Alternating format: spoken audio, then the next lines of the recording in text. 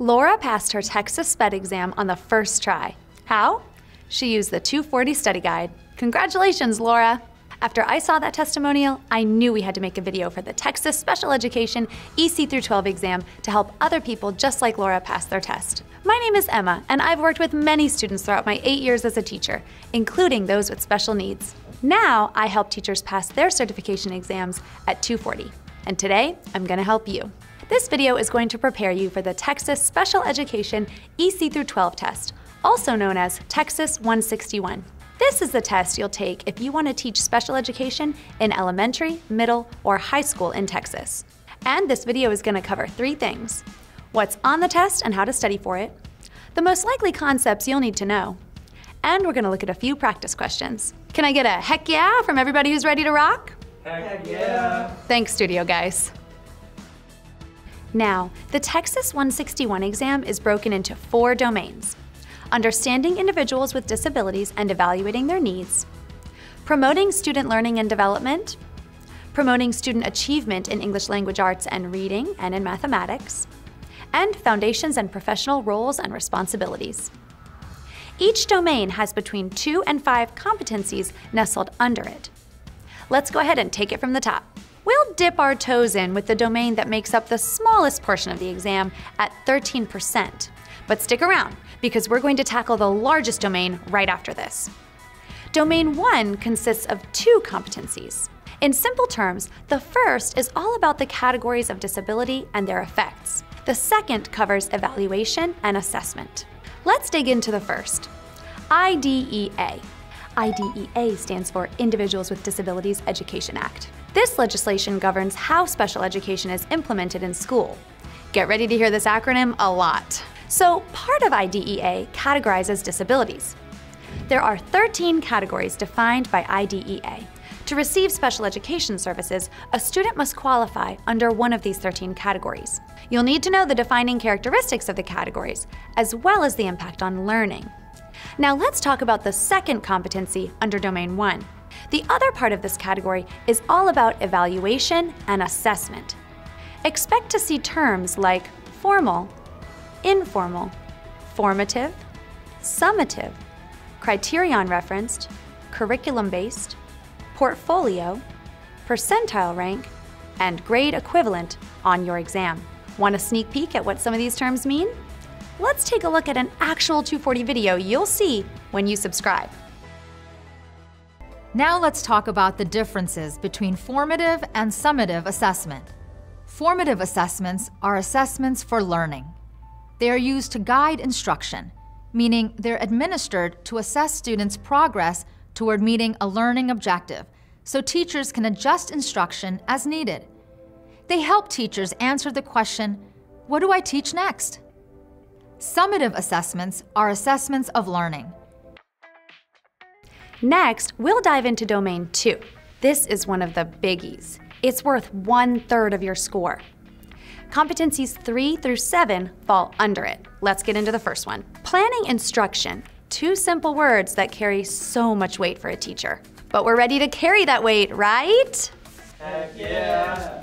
Thanks for the enthusiasm, team. Now I'm going to go over some amazing concrete concepts you should know. But to really get the confidence you deserve to pass the test, you need to get the 240 study guide. Now, based on my experience, I have identified a few key concepts that are highly likely to appear on the test and give you a nice leg up. For Domain 2, Competency 3, the key word is collaboration. Now, as a special educator, you will collaborate a lot with general education teachers, administrators, parents, speech therapists, occupational therapists, the school nurse. It's like that 6 Degrees of Separation game with Kevin Bacon. Who? I don't think people know who Kevin Bacon is. Okay, that's enough from you guys. In fact, some form of the word collaborate comes up 9 times throughout the exam standards. Now, remind me to talk some more about collaboration once we make it to Competency 12, but for now, our focus is on collaboration and instruction. Be prepared to collaborate with general education teachers to plan instruction for students receiving special education services by knowing what they need to learn based on grade level standards. You'll contribute your expert knowledge on how to help students learn the content based on instructional strategies that support the students' needs. Also, a big part of collaborating to plan instruction is ensuring the students' IEPs are followed in all educational settings. An IEP is a student's individualized education program. All students receiving special education services have an IEP. So this is an essential term to know. Okay, ready to talk about the next competency? This one is all about assistive technology. Well, that sounds fancy, and it can be. But it can also be as simple as a pencil grip that helps students hold their pencils in a way that makes it easier to write. The most important thing to remember when answering questions about assistive technology, also referred to as AT for short, is that it should support both the student's special needs and what they're trying to do. For example, a device for playing audio recordings of reading material could benefit both a student with a visual impairment and one with a specific learning disability in reading, who is focusing on answering comprehension questions. The AT aligns with both the need and the task. That's the takeaway for this competency, but there's more to know. You could spend your time Googling tech levels of AT, AT for ADLs, the SET framework, categories of AT used for different needs and activities. I'd follow Laura's lead and get the guide. All right, let's keep working through Domain 2. The next competency is about promoting educational performance. No big deal, right? Yeah, could be a big deal. Okay, I got this. Yeah, that's pretty much the most important part of a teacher's whole job. There's a lot to know about this, but let me help you out with a key concept. Differentiation. As in, there's a differentiation between the person talking and the person recording. Anyway, back to differentiation in the classroom. Differentiation is beneficial to all learners, but it's especially important for those with special needs. Differentiation is all about meeting students where they are and providing what they need to help them progress. Remember this from earlier? You can use the same mode of thinking for answering questions about differentiation. Find the answer that best aligns with the student's needs and what they're working on. You may be distracted by other answers that look like great things to do for your students, but don't forget, differentiating should always support what students need to be successful and what they need to do. Let's move forward, shall we? Our next competency focuses on behavior and social skills. Let's discuss some key terms you should know for this portion of your exam. PBIS, FBA, and BIP. Half the battle of passing this test is knowing your acronyms. And if we were to turn that into an acronym, it would be HTBAPTIKIA? Anyway, PBIS stands for Positive Behavioral Interventions and Supports. It is a proactive approach to promote positive behavior for all students. Sometimes students require extra support to promote positive behavior. This is where an FBA and a BIP may come in. An FBA is an evaluation focused on behavior that strives to determine what is causing the undesired behaviors. Students undergoing a special education evaluation, students with an IEP or 504 plan, and students in certain serious school discipline situations are eligible for an FBA. All behaviors have a purpose. Students act in certain ways for a reason. An FBA seeks to figure out what these reasons are. BIP is short for Behavior Intervention Plan. A BIP is a formal written plan to address and improve student behavior. It defines the undesired behavior, describes why it is occurring, and outlines a plan to use strategies and supports to help. So remember, an FBA determines why a behavior occurs, and a BIP is a plan created to improve the behavior. One competency left to go in this domain? Let's get to it. This competency covers transitioning students out of special education services and into the next phase of their lives. Because as much time and attention teachers pour into their students, it will eventually be time for them to leave the nest. As emotional as that may be, it's comforting to know that a plan must be established before a student receiving special education services leaves high school. In fact, in TExES, this planning starts when the student is 14. Like many components of special education, collaboration is key for transition planning, and it's required that the student be invited to participate in the process. Let's skip ahead to Domain 4. We'll continue to focus specifically on the special education material, and then move into Domain 3, which covers language arts and math. Don't worry, I promise I won't forget. Domain 4 accounts for 20% of your test score. It includes 3 competencies, one on foundations, one on legal and ethical requirements, and one on collaboration. Let's get into foundations of special education first. You know how we've spent a lot of time talking about acronyms? Let's go ahead and cover 2 more. Do you remember how IDEA governs how school districts provide special education services to students? Well, there are 6 main components of this legislation. We've already discussed one of the most important need-to-knows, the IEP, but now let's dig into FAPE and LRE. FAPE stands for Free Appropriate Public Education. The biggest takeaway here is that every student is entitled to, well, a free and appropriate public education, no matter the disability. Schools cannot deny services. It's against the law. LRE stands for Least Restrictive Environment. This means that, to the maximum extent possible, students with disabilities should be educated with their non-disabled peers. In simple terms, students receiving special education services should not be removed from the general education classroom, unless it's necessary for their learning, which is not up to an individual teacher to decide, but it must be determined by a committee based on evaluation and outlined in the student's IEP. Now that our minds are on the laws that govern special education, let's stay on that train of thought and discuss legal and ethical requirements. Here's a big one. Parents must give written consent before certain parts of the special education process can take place. Written consent is needed before an evaluation can begin, and also before special education services outlined on an IEP can initially be implemented. All right, let's get into the lighter part of this domain. I told you earlier that we'd circle back to collaboration, and here we are. Educating students with special needs is not a solo gig. When it comes to collaborating, special education teachers wear a lot of hats. Resource, advocate, communicator. These are some of the most important collaborative roles of a special education teacher. When answering questions from this competency, always go with what's in the best interest of the child, keeps the parents informed and involved, and of course, follows the law. All right, now on to the domain that covers English language arts and math. Domain 3 counts for 1/3 of your test score. It consists of 2 competencies, one for ELA and one for math. That's simple enough. Let's start with ELA.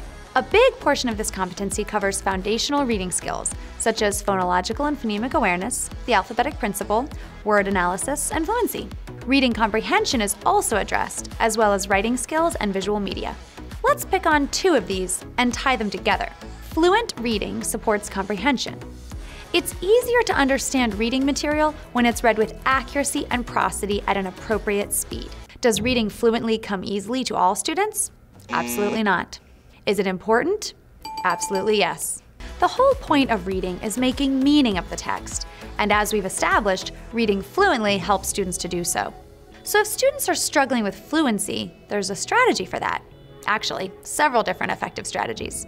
The right methods will depend on which component of fluency a student is struggling with, but in general, it's important to make sure that they're reading at their current level and that they have lots of opportunities to read out loud, especially repeated readings of the same text. Now that's just one key concept from this competency. If you're ready to brush up on all of this ELA content to make sure you're ready to nail this portion of your exam, we have it ready for you in the study guide. All right, now everyone's favorite, math. Hey, enough with you guys. I've had it up to here. I'm gonna turn this video around. Well, even if math isn't your favorite, you'll still need to solve a few math problems on the test. But it's just a few, and you do get a calculator and a formula chart. You'll see more questions about how to teach math, so let's dive in there.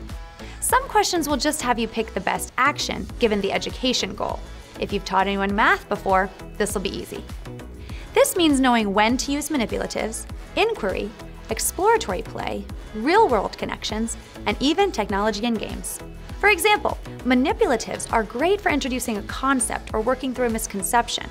There are also some questions on classic pedagogical concepts like backward design, just now applied to math. And if you need to brush up on any of this, it's all in the 240 guide. You might be asked how to intervene when a student is falling behind in math. Remember, all interventions should be specific to the student's needs, appropriate given the goals listed on the IEP, and selected based on the root of the issue. And those are the big things to know in math. That wasn't so bad, was it? Now that we've gone over some of the big concepts in our 4 domains, let's look at some practice questions to show you how these concepts can appear on the test. If you want a lot of practice questions, you can click the free practice test below. At the end, you get a score report on how well you did on the test. Did I mention the 240 study guide has a money-back guarantee that you'll pass? Now for questions. Here's one where we need to be able to classify disabilities. This question is asking us to identify a trait of a student with a specific learning disability. the student demonstrates deficits in academic achievement when compared to cognitive abilities. This is an indicator of a specific learning disability, so this is the correct one. Remember how I told you Competency 2 was about evaluation and assessment? Let's look at one of the ways it is reflected in a question. Maxwell is a 5th grade student who has attention deficit hyperactivity disorder, also referred to as ADHD. During his annual IEP meeting, the special education teacher shares the results of Maxwell's most recent unit tests in the 4 core subjects. This data falls under which type of assessment? The choices are summative, formative, norm-referenced, and informal. A summative assessment evaluates student learning at the end of a unit of study. This is the best choice. Did you need to know the student had ADHD to answer this question? How about the setting being an IEP meeting? Nope. This question is purely about types of assessment. It's just put through the lens of a special education situation. Now, let's look at one about assistive technology. A student with fine motor coordination and writing difficulties who receives in-class support with the occupational therapist would benefit from what accommodation? Okay, let's think about our formula. The student needs fine motor support to help them write. The only choice that directly aligns with the need and the task is this one, the use of adaptive writing utensils. While the other choices might seem appealing, they require too much of a leap based on what we know from the question stem. Now let's take a look at a question from the behavior and social skills competency. A student has shown a significant increase in inappropriate behaviors. These behaviors continue to occur in structured and unstructured school settings. The teacher has not seen an improvement in behavior despite providing specially designed interventions. What should the IEP team consider next in order to support the student? It sounds like the student would benefit from a BIP, but an FBA should happen first. The function of the behavior, along with other important information, must be determined before a plan is made to improve it. Now for a question about special education foundations. Which of the following is a provision of Section 504 of the Rehabilitation Act? This is the correct answer, ensuring that students are provided with reasonable accommodations to access the curriculum. Section 504 is another essential piece of legislation to know for your special education exam. It comes up a lot, along with IDEA. And guess what? We have it covered in the study guide. Now let's see one from the ELA section. Every day as part of his class's morning routine, a special education teacher has his class clap out the syllables of the day of the week and the month of the year. He then says a simple sentence about the day's activities and prompts his students to tell him how many words are in the sentence. Last, he names an object in the classroom and asks his students to identify the first sound, then share more words that start with the same sound. What type of skills is this teacher trying to promote through all these activities? All of these activities have to do with sounds. Hearing the words that make up a sentence, the syllables that make up a word, and specific sounds in words are all examples of phonological awareness skills. And finally, let's look at a math question. Okay, we're given a situation with a struggling 1st grade student. She keeps adding, even if the problem calls for subtraction. The teacher has tried having the student circle the symbol first, but it's not working. What should the teacher do next? It seems like Mia has a conceptual misunderstanding of what subtraction is. This is the best choice. Unifix cubes will help provide Mia with a more concrete understanding of the processes of addition and subtraction, and the difference between the two operations. Congratulations on finishing the video. Even you, other guys in the studio. Heck yeah. If you found it helpful, give it a like. There's still plenty more to learn. Our TExES 161 study guide has 182 practice questions just like the ones we walked through just now.